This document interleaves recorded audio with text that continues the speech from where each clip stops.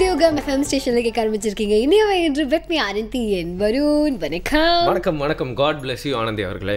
நன்றிகள் வருண் அவர்களே. எனிவே இன்னைக்கு பாத்தீங்கன்னா வந்து நம்மளுக்கு ரொம்ப சந்தோஷமான நாள் அப்படின்னு சொல்லலாம். எப்பவுமே இருக்கிற இடத்த வந்து செலிப்ரேட் பண்றது அப்படிங்கிறது அந்த இடத்த பொறுத்து தான் இருக்கு. ஏன்னா அந்த இடத்துக்கிட்ட வந்து ஹிஸ்டாரிக்கல் ஃபேக்டர்ஸ் இருக்கணும், அழகு இருக்கணும், அங்க நிறைய வந்து ஹெரிட்டேஜ் சைட்ஸ் இருக்கணும். இந்த மாதிரி எல்லாமே இருக்கிற ஒரு ஊர் அப்படின்னா அது நம்ம ஊர் தானே. ஆமா ஆமா. சோ நம்ம சென்னையை பத்தி நீங்க பேச ஆரம்பிச்சிருக்கீங்க. சோ சென்னைக்கு வெளியில இருக்கவங்களுக்கும் சென்னை பத்தி பல விஷயங்கள் தெரியணும் இல்லையா? இப்ப வந்து இருக்கிறவங்க இதை நினைச்சு சந்தோஷப்படணும். இல்லாதவங்க சென்னையை பத்தி நிறைய பேர் வந்து இதுல கம்ப்ளைண்ட் எல்லாம் பண்ணுவாங்க. ஹிஸ்டாரிக்கல் ஈவென்ட்ஸ் எல்லாம் என்ன அப்படின்னு தெரியணும் இல்லையா? அது மட்டும் இல்லாம மதுரை என் ஊர், சேலம் என் ஊர், எல்லாருமே ஒரு ஊர்ல இருந்தா இங்க வந்திருக்கோம் சார். அதனால இந்த ஊர்ல தங்கலனா மெட்ராஸ்க்கும் அவங்களுக்கும் சம்பந்தம் இல்லை அப்படிங்கிற மாதிரி இல்ல. இந்த ஊர்ல தங்காதவங்களும் வந்து சென்னைட்ஸ் தான் அப்படின்னு சொல்லலாம் இல்லையா? ஆனா சென்னைக்கு வந்து 375வது பிறந்த நாள் அப்படிங்கும்போது அப்படியே ஷாக் ஆயிட்டேன். இவ்வளவு வருஷம் ஆனாலும் ஆனா வயசாவலையப்பா, இன்னும் அங்க தான் இருக்கு நம்ம சிட்டி. ஸ்டைலா இருக்கு அப்படி கூட சொல்லலாம். சோ இன்னைக்கு சென்னையோட பர்த்டேல அதை பத்தி பேசுறதுக்காக ரெண்டு சூப்பரான கெஸ்ட், நிஜமாவே செம்ம சூப்பரான கெஸ்ட் வந்துட்டே இருக்காங்க. பட் அதுக்கு முன்னாடி வந்து நம்ம வழக்கமா பார்க்க வேண்டிய நல்ல விஷயங்கள்லாம் இருக்கு இல்லையா? பர்த்டேன்றதுக்காக எக்ஸசைஸ் பண்றதெல்லாம் மறப்பீங்களா? இல்ல உடலும் உலமும் பகுதியில யோகா காத்துட்டு இருக்கு, பார்த்துடலாம்.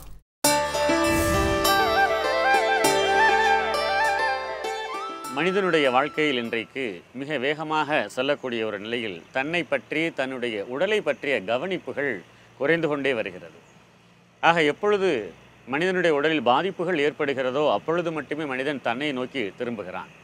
நாம் அன்றாடம் பயன்படுத்தக்கூடிய பல பொருட்களை தினமும் சுத்தம் செய்து பயன்படுத்துகிறோம். பாத்திரங்களாகட்டும் அல்லது வீட்டில் இருக்கக்கூடிய பொருட்களாகட்டும் எல்லாவற்றையுமே நாம் தூய்மை செய்து தான் பயன்படுத்துகிறோம். நாம் அன்றாடம் பயன்படுத்தக்கூடிய டூ வீலர், கார் ஆக இவ்வளவு கிலோமீட்டர் ஓடியவுடன் அதை ஒர்க் ஷாப்புக்கு கொண்டுட்டு போய் நம்ம க்ளீன் பண்ணி சர்வீஸ் பண்ணி கொண்டு வரோம். அது மாதிரி நம்ம உடம்பை தூய்மை செய்கிறதில்ல. உதாரணமாக பார்த்தீங்கன்னாக்க இப்போ தலையில் இருக்கக்கூடிய கழிவுகள், மூளையில் இருக்கக்கூடியது, இந்த மூக்கு பகுதியில் இருக்கக்கூடிய கழிவுகள், நுரையீரலில் இருக்கக்கூடிய கழிவுகள், இவைகளை வெளியேற்றுவதற்கு ஒரு அற்புதமான பயிற்சியை மகிழ்ச்சி அவர்கள் அருளியிருக்கிறார்கள். இந்த பயிற்சிக்கு அவர் கொடுத்திருக்கக்கூடிய பெயர் கபாலபதி. ஆக காலையில் நம்ம ஃப்ளாட்டாக படுத்துருக்குறோம், எழுந்திரிச்ச உடனே இந்த மூக்கு பகுதியில் பார்த்திங்கன்னா பூரா அந்த டஸ்டெல்லாம் இருக்கும். அதே மாதிரி ஒவ்வொரு நாளும் நாம் முதல் நாள் வெளியில் போயிட்டு வர்றோம், வேலைக்கு சென்று வர்றோம், இந்த காற்றில் இருக்கக்கூடிய தூசுகள் எல்லாம் உள்ளே போகுது. இருந்தாலும் அது உள்ளே போகிறத வந்து தடுக்கிறதுக்கு சில ஃபில்டர் மாதிரி மூக்கில் சில முடிகள் எல்லாம் இருக்குது இல்லைங்களா, அது டஸ்ட்டு போகாது.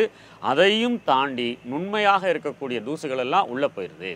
அதே மாதிரி பார்த்திங்கன்னா நாம் உணவு சாப்பிடும் பொழுது அந்த உணவில் இருக்கக்கூடிய கெமிக்கலை நீக்கிறதுக்கு இந்த இடத்துல டான்சில்ஸ் அப்படிங்கிற பாதுகாப்பு அரண்கள் மாதிரி இயற்கை அமைத்திருக்கிறது.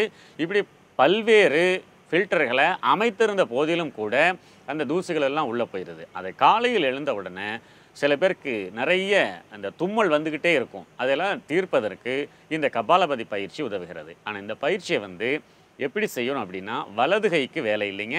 வலது கை முழங்கால் மேலே வச்சுட்டுங்க, இடது கை பெருவிரலுக்கும் அடுத்த விரலுக்கு மட்டும்தான் பயன்பாடு இருக்க போது. எப்படி செய்கிறது அப்படிங்கிறத ஒரு தடவை நான் செய்து காமிக்கிறேன். அதன் பிறகு நீங்கள்லாம் செய்ய போகிறீங்க.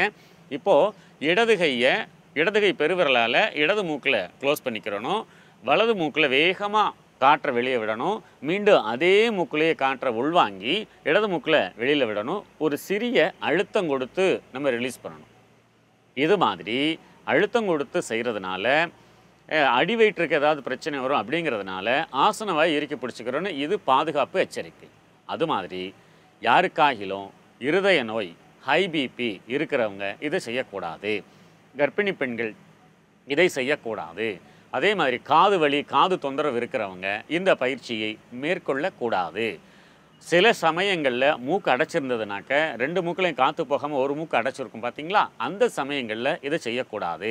ஆக இதெல்லாம் பாதுகாப்பு எச்சரிக்கைகள். அதே மாதிரி ஹெரண்யா, குடலிறக்கம் அப்படின்னு யாருக்காவது இருந்ததுன்னா அவங்களும் இந்த பயிற்சியை கண்டிப்பாக மேற்கொள்ளக்கூடாது. இது பாதுகாப்பு எச்சரிக்கைகள். மற்ற எல்லாருமே இதை செய்யலாங்க. இப்போ நம்ம இதை எப்படி செய்யறதுன்னு ஒரு தடவை செஞ்சு காமிக்கிறேன். இடது கை பெருவிரலால் இடது மூக்கை மூடிட்டுங்க, வலது நாசில் வேகமாக காற்று வெளியே விடணும். மீண்டும் அதே மூக்கிலே உள்வாங்கணும், இடது மூக்கில் வெளிவிடணும். மீண்டும் இடது மூக்கில் உள்வாங்கணும், வலது மூக்கில் வெளியிடணும். இது கொஞ்சம் வேகமாக செஞ்சு காமிக்கிறேன்.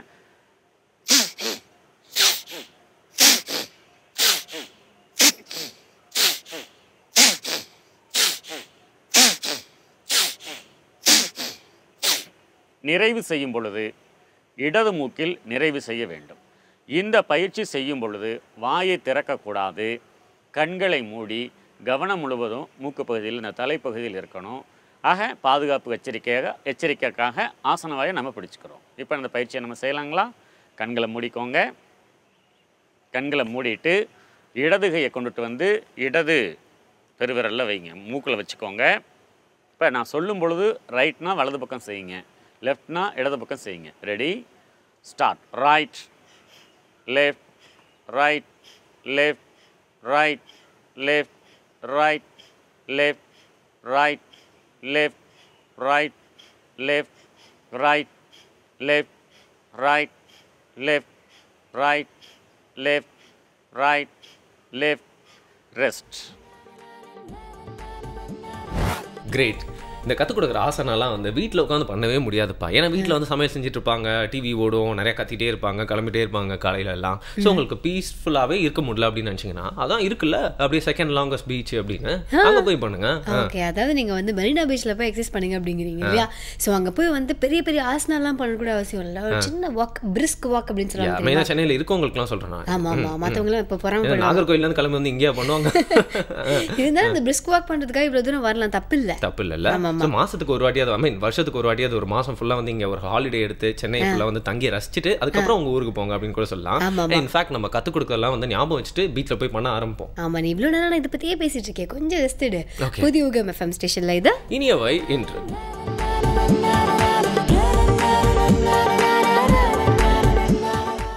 Welcome back. புதிய யுகம் FM ஸ்டேஷன்ல கேட்டுட்டு இருக்கீங்க இனியவை இன்று வித் மீ ஆனந்தி என்பாரு.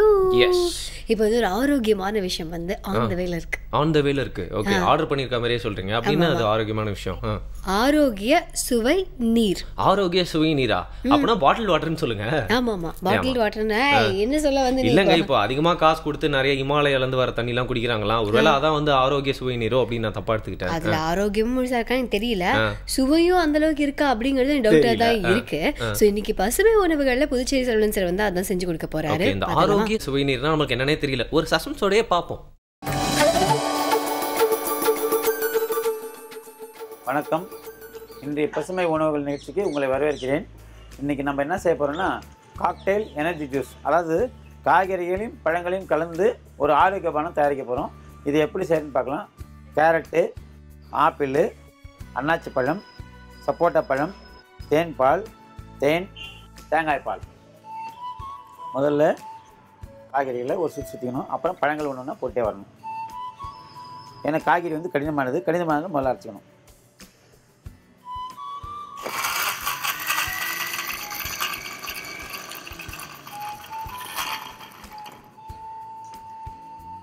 அடுத்தது கடினமான பழம்.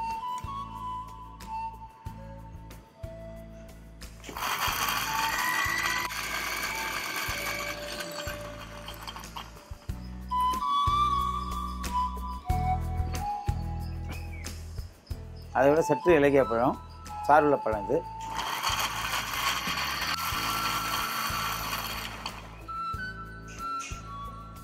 அடுத்து சப்போட்டா பழம் போட்டுக்கலாம்.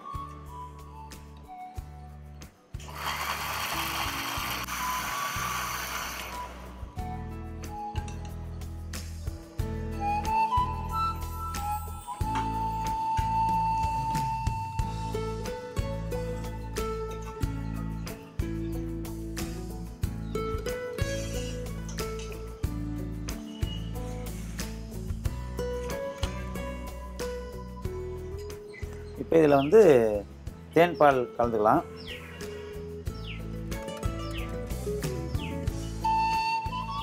கொஞ்சம் தேன் கலந்துக்கலாம்.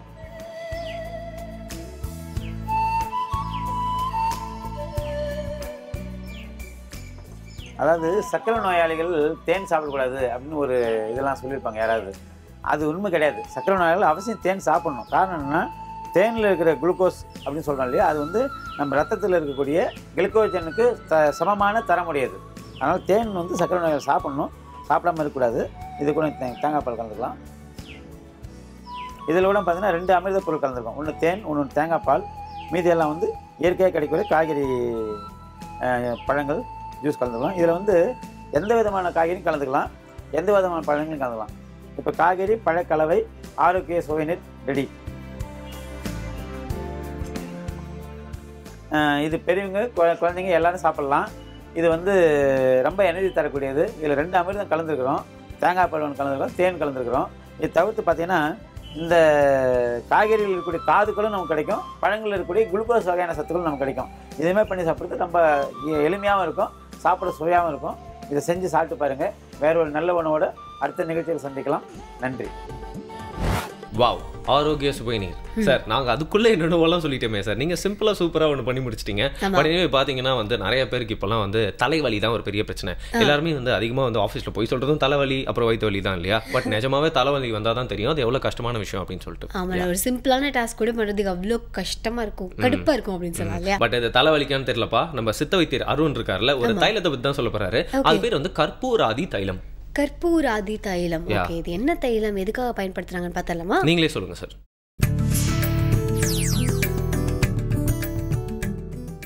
நலம் அன்புடன் பகுதியில் இன்றைக்கு நாம் பார்க்கக்கூடிய தைலம் கற்பூராதி தைலம். ஒரு எளிமையான தைலம், வீட்டிலே செய்யக்கூடிய ஒரு தைலமாக இருக்கும். மூட்டு வலி உள்ளவங்க, தலைவலி உள்ளவங்க, இறைப்பு நோயில் மூச்சு விட சிரமமாக இருக்கிறவங்க, இவங்களாம் பயன்படுத்தக்கூடிய ஒரு தைலம் தான் இந்த கற்பூராதி தைலம். வீட்டில் இருக்கக்கூடிய மூலப்பொருட்களை வைத்தே இந்த கற்பூராதி தைலத்தை செஞ்சுக்கலாம். இந்த கற்பூராதி தைலம் செய்கிறதுக்கு தேவையான பொருட்கள் தேங்காய் எண்ணெய், அப்புறம் ஓமம், கற்பூரம், இது மூணுமே வீட்டில் இருக்கும். தேங்காய் எண்ணெய் வந்து ஒரு 100 மில்லி அளவு எடுத்து அடுப்பேற்றி லேசாக சூடு வைக்கணும். இப்போ கேஸ் ஸ்டவ் வைக்கிறதா இருந்தால் சிம்மில் வைக்கலாம். அந்த தேங்காய் எண்ணெய் லேசாக சூடான உடனே ஒரு கையளவு, அதாவது 100 மில்லி தேங்காய் எண்ணெய்க்கு ஒரு உள்ளங்கை அளவு ஓமத்தை அதில் போடணும். போட்டு அந்த அடுப்பை ஏற்றி அதை கொதிக்க வைக்கும்போது அந்த ஓமம் செவந்து மிதக்கக்கூடிய ஒரு பருவத்தில் அதை இறக்கி வச்சுக்கணும். இறக்கி வச்சு அதை வடிகட்டிட்டு அதுக்கு பிறகு கற்பூரம், ஒரு சிறு துண்டளவு கற்பூரத்தை நம்ம சூடம் ஏற்றுவோம் இல்லையா, அந்த கற்பூரத்தை அதில் போட்டு மூடி வச்சிடணும். மூடி வைத்து நன்றாக ஆறின பிறகு அதை எடுத்து பயன்படுத்தும் போது மூட்டு வலி இருக்கிறவங்கள மூட்டில் தேய்ச்சிக்கலாம். அதாவது கைகால் உளைச்சல், ரொம்ப அலைச்சல் அதிகமாக இருக்குது, ஷாப்பிங் போயிட்டு வந்திருப்போம், ரொம்ப உடல் வலியாக இருக்குங்கிறவங்களாம் உடல் வலி போக்குறதுக்கு ஒரு முதல் உதவி மருந்தாக இதை பயன்படுத்திக்கலாம்.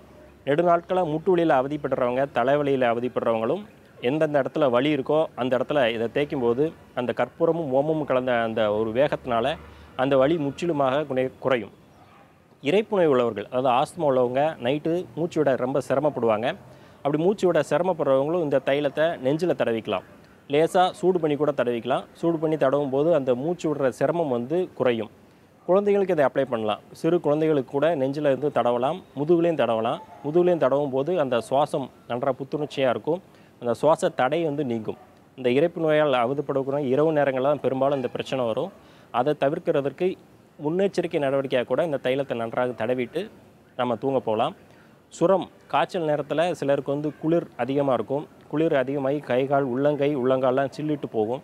ஜில்லுன்னு இருக்கக்கூடிய அந்த தன்மையை மாற்றுறதுக்கும் இந்த தைலத்தை வந்து உள்ளங்காலில் வந்து தேய்க்கலாம். பொதுவாக தலைவலிக்கு இது மருந்தாக பயன்படும். தலைவலி உள்ளவர்களும் இந்த கற்பூராதி தைலத்தை லேசாக சூடு பண்ணி தலையில் நன்றாக தேய்ச்சிட்டோன்னா தலைவலி முற்றிலுமாக குணமாகும். இது தேய்க்கும் போது ஒரு விறுவிறுப்பு தன்மை இருக்கும். அந்த விறுவிறுப்பு தன்மையினால தான் அந்த வலியை குறைக்கக்கூடிய ஆக்ஷன் அதில் இருக்குது.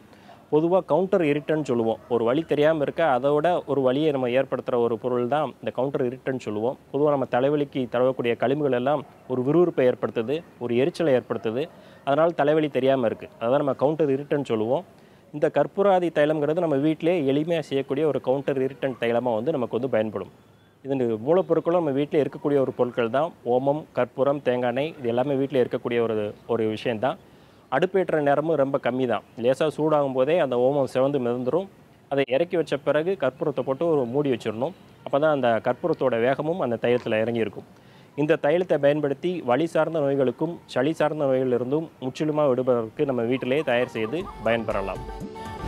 ஸோ கற்பூராதி தைலம், அதுக்கப்புறமா ஆரோக்கிய சுவை நீர், இந்த மாதிரி 2 புது விஷயங்கள் நம்ம தெரிஞ்சிருக்கோம். அதெல்லாம் யோசிப்பாங்க, நீங்களாம் எப்படி ரூம் போட்டு யோசிப்பீங்களோ இந்த மாதிரி விஷயங்கள்லாம் அப்படின்னு சொல்லிட்டு. நம்ம மறந்துட்ட விஷயங்கள் நம்ம லைஃப்க்கு வந்து ரொம்ப சிம்பிளாக நிறைய நல்ல விஷயங்கள் செய்யக்கூடிய நிறைய காம்பனன்ட்ஸ் பற்றி தான் வந்து நம்மளோட நிகழ்ச்சியில் எல்லாருமே வந்து சொல்லிட்டு இருக்காங்க அப்படின்னு சொல்லலாம் இல்லையா? ஸோ உங்களுக்குலாம் லைஃப்பில் கண்டிப்பாக அது யூஸ்ஃபுல்லாக இருக்கும் அப்படின்னு சொல்லலாம் இல்லையா? ஆமாம், இதையும் தொடர்ந்து நிறைய விஷயங்களும் வந்துட்டே இருக்கு, அதையும் பார்த்துடலாம். புதிய யுகம் FM ஸ்டேஷனில் இது இனியவை என்று.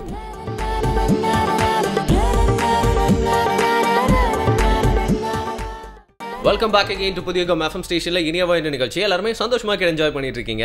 இன்னைக்கு பாத்தீங்கன்னா வந்து ரொம்ப ஸ்பெஷலான ஒரு டேல ஒரு ஸ்பெஷலான விஷயத்தை பத்தி கத்துக்க போறோம் அப்படின்னு சொல்லலாம். ஒருத்தர் வந்து ஸ்பெஷலா சொல்ல போறாரு. அதாவது ஒரு விஷயத்தை வந்து நீங்க என்ன நல்ல விஷயமா இருந்தாலும் போர் அடிக்கிற மாதிரி சொல்லிட்டா யார் கேட்பா, யார் அதை மைண்ட்ல வச்சுப்பா, நம்மளுக்கு புரியுற மாதிரியும் நம்ம ஈஸியா லைஃப்ல செயல்படுத்துற மாதிரியும் சொன்னாதான் அந்த பர்சனையும் நம்ம மதிப்போம், அந்த வேர்டையும் மெயினா மதிப்போம் இல்லையா? ஸோ நம்ம மதிப்புக்குரிய வேர்ட்ஸை மதிப்புக்குரிய ஒரு நபர் வந்து சொல்ல போறாரு அப்படின்னு சொல்லலாம். பொதுவா வந்து நம்ம ஹியூமன் டெண்டன்சி என்ன, ஜெனரலா ஹியூமன் டெண்டன்சி என்ன, ஏதாவது ஒன்று சொல்லுங்க பார்க்கலாம். ஜெனரலைஸ் பண்றது தான். ஜெனரலா கேட்டா ஜெனரலைஸ் பண்றதுனே சொல்லிட்டீங்களா? ஆமாங்க, இது ஒரு பெரிய பிரச்சனை தான். ஏன்னா ஒருத்தரோட கலரை வச்சோ, ஒருத்தரோட நடவடிக்கைகள் வச்சோ, ஒருத்தர் நடக்கிறத வச்சே வந்து இவங்க இப்படிதான் சொல்லிட்டு ஜட்ஜ் பண்ணக்கூடிய ஆட்கள் தான் இப்பெல்லாம் நிறைய இருக்காங்க இல்லையா? எது கேட்டாலும் வச்சுக்கோங்க, பொதுவா சொன்னேன் அப்படின்றாங்க. அதான் நம்மளதான் சொல்லிருப்பாங்க. எக்ஸாக்ட்லி, நம்மள யாரா பொதுவா சொன்னா எவ்வளவு ஹர்ட்டிங்கா இருக்கு. பட் இந்த ஜெனரலைஸ் பண்ணக்கூடிய டெண்டன்சி பத்தி தான் வந்து நம்மளுக்கு ஈஸியா நிறைய புரியுற விஷயங்களோட பேரபிள்ஸோட சொல்ல போறாரு இறையன்பு IAS அவர்கள்.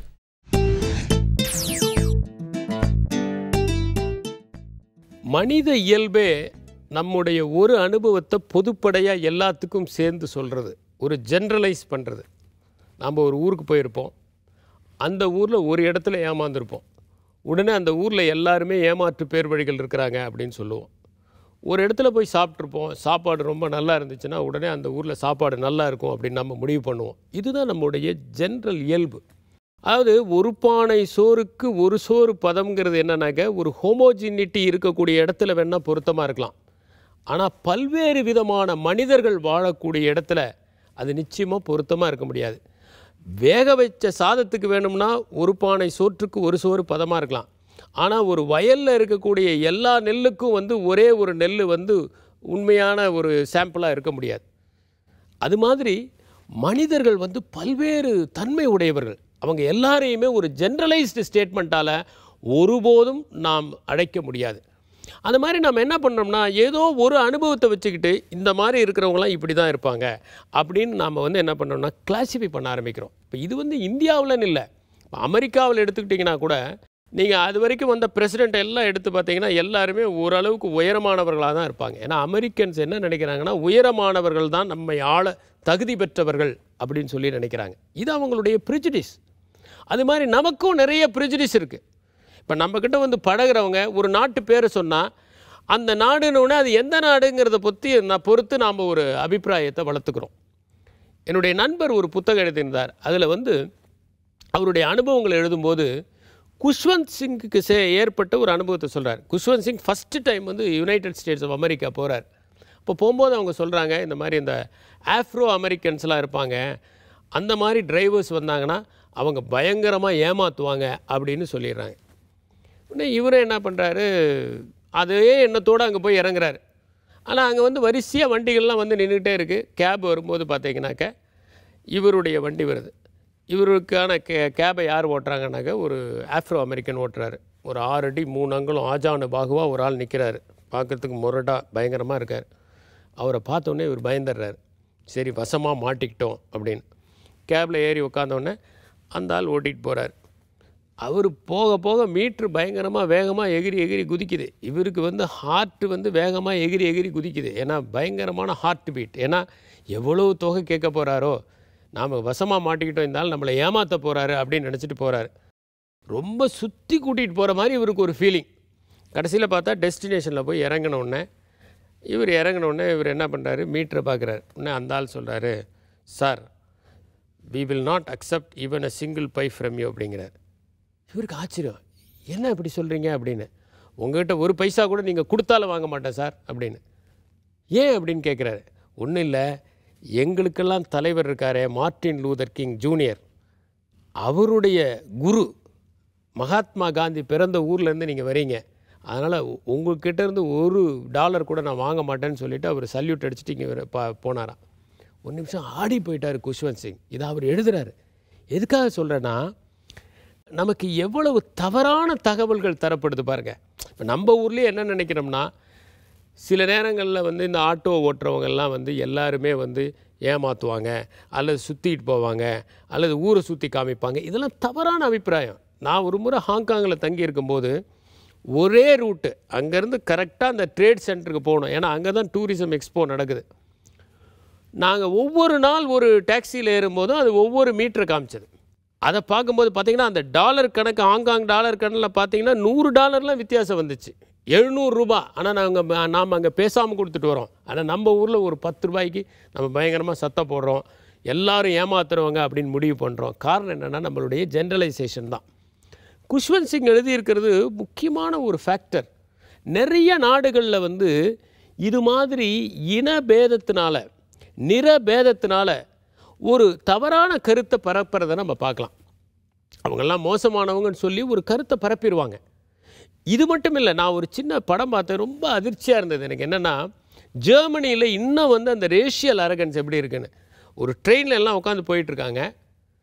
ஒரு ஒயிட் லேடிக்கு பக்கத்தில் வந்து ஒரு ஆஃப்ரோ அமெரிக்கன் பாய் வந்து உட்காடுறான். உட்கார்ந்த உடனே அந்த லேடி இவனை திட்டி தீக்குது. அதாவது எப்படின்னா நேரடியாக திட்ட முடியாது. இவங்க வந்துட்டாங்க, நம்ம நாட்டுக்கு வந்துட்டாங்க, நம்ம நாட்டையே ஸ்பாயில் பண்ணிட்டாங்க, இவங்கெல்லாம் அழுக்கானவங்க, இவங்க ஜனத்தொகை அதிகமாக போயிடுச்சு, ஜெர்மனியே இவங்க வசமாகிற போகுதுன்னு கரிச்சு கொட்டிக்கிட்டே அந்த பொம்பளை வருது. அவன் ஒன்றுமே பேசாமல் அந்த பையன் அப்படியே சிரிச்சுட்டே உட்காந்துருக்கான்.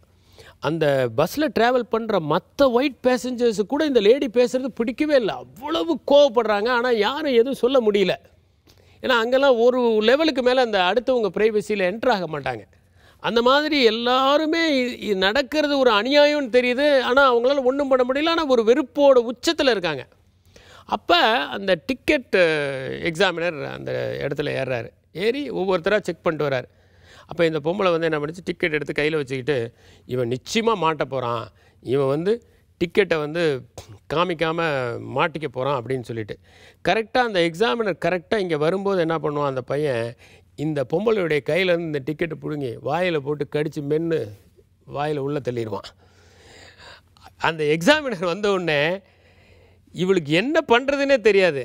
டிக்கெட் அப்படின்னா அவன் அழகாக தன்னுடைய டிக்கெட் எடுத்து இப்படி காமிப்பான். உடனே அந்த லேடிக்கிட்ட காமிச்சோன்னே அந்த லேடி ஒன்றும் சொல்ல முடியாது. ஏன்னா யாருமே அவளுக்கு சப்போர்ட்டுக்கு வரமாட்டாங்க. அவள் டிக்கெட் வச்சுருந்ததை கடைசியில் she will be arrested and she'll be taken by the police. இந்த இதில் அந்த ரேஷியல் அரகன்ஸ் எப்படி இருக்குன்னு பாருங்கள். அந்த ப்ரிஜுடிஸ், இந்த ப்ரிஜுடிஸை வந்து எதன் அடிப்படையில் நாம் வச்சாலும் அது வந்து மிகப்பெரிய தவறு. மனிதர்கள் ஒவ்வொருவரும் ஒவ்வொரு மாதிரி, அவர்களை பொதுப்படையாக அழைப்பது என்பது தவறு என்பதைத்தான் இவை நமக்கு உணர்த்தி கொண்டிருக்கின்றன. ஸோ இந்த குஷ்வந்த் சிங் அவருடைய கதையில் வர மாதிரி தான் எல்லாருமே இல்லையா? சூப்பராக இருந்துச்சு இல்லையா? ஆமாம். எப்போவுமே வந்து யாரோ ஒருத்தங்க நம்ம ஜெனரலைஸ் பண்ணிடுறோம். இப்போ அவர் எப்படி இந்த நீக்ரோ டாக்ஸி டிரைவர்ஸ்லாம் வந்து ஏமாற்றிடுவாங்க அப்படின்னு நினைக்கும் போது அவங்க ஒன்று காந்தி பிறந்த மண்ணிலேருந்து வந்திருக்கீங்க, ஸோ உங்ககிட்ட காசு வாங்க மாட்டோம் அப்படிலாம் சொல்லும் போது அது ஒரு ட்விஸ்ட் அப்படிங்கிற மாதிரி இருக்குது. ஆனால் இப்போ வந்து சுச்சுவேஷன் அப்படி மாறி இருக்கு அப்படின்னு சொல்லலாம் இல்லையா? வரும் நம்ம வந்து ஒரு சில நேரங்களில் வேறு வழி இல்லை, நம்ம அப்படி தப்பாக நினைக்க வேண்டிய ஒரு தருணத்தில் நம்மளும் இருக்கும். அதுக்கப்புறம் அவங்க இல்லைன்னு நினைக்கும் போது நமக்கு கில்ட்டியாக இருக்குது. சிச்சுவேஷன்ஸ் வந்து சேஞ்ச் பண்ணும். பட் ரேஷனல் திங்கிங் அப்படிங்கிற ஒரு டேலண்ட் எல்லா மனிதனுக்குள்ளேயும் இருக்கு இல்லையா? அப்போ வந்து அந்த பகுத்தறிகிற உணர்வை வந்து கொஞ்சம் யூஸ் பண்ணி இவங்களை வந்து நம்ம இது மாதிரி நினைக்கிறோம், பட் கொஞ்சம் ஆராய்ச்சி பண்ணி பார்க்கலாமே அது உண்மையா இல்லையான்னு சொல்லிட்டு எல்லாருமே ஆராய்ந்து பார்த்து பழகிறதுல ஒன்றும் தப்பு இல்லை. அப்படிதான் வந்து நிறைய பெஸ்ட் நல்ல மனிதர்கள்லாம் வந்து ஆராய்ந்து பார்த்து தான் வந்து லைஃப்ல கிடைக்கிறாங்க அப்படின்னு சொல்லலாம் இல்லையா? ஆமா. இருந்து எல்லாருமே எல்லா நேரத்துலயும் ஒரே மாதிரி இருப்பாங்கன்னு சொல்ல முடியாது. ஒரு சில நேரங்களில் அவங்களுக்கும் ஒரு சில விஷயங்களால மாறுபடலாம். ஸோ அதனால அந்த மாற்றங்கள் அப்படிங்கிறது கண்டினியூஸாக தான் இருக்கும். இந்த மாற்றங்கள் அப்படிங்கிறத பத்தி பேசும்போது மெட்ராஸ்ல இருந்து சென்னை எந்த அளவுக்கு மாறி இருக்கு அப்படிங்கிறது எல்லாருக்கும் தெரியும். ஸோ இன்னைக்கு வந்து சென்னையோட பர்த்டே வேற. பர்த்டே வேற எப்படி மாறி இருக்குன்னு தெரியும். பட் என்னென்ன விஷயங்கள்லாம் எப்பப்பெல்லாம் மாறிச்சு நிறைய வந்து டீடைல்ஸோட சொன்னதானே நல்லா இருக்கும். ஆமா. ஸோ இதை பத்தி பேசுறதுக்காக 2 கெஸ்ட் இன்னும் கொஞ்ச நேரத்தில் வந்துருவாங்க. பட் இதுக்கு முன்னாடி புதிய FM ஸ்டேஷன்ல இது இனியவை இன்று.